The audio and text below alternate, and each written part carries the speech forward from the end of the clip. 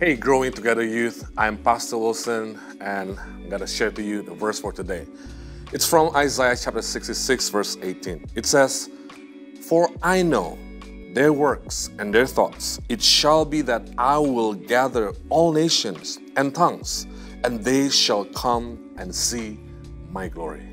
To me, this sounds like an ending to a story. And the whole chapter speaks about conclusion of Israel's journey. Somehow it echoes with our life, my life, and I don't know with you, but when you start reading a book, you want a glorious end.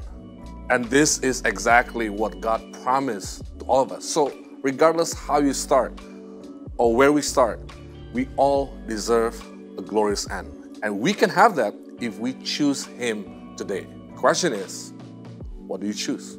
I will choose Jesus. Follow us for more videos where we engage with the Word and grow together.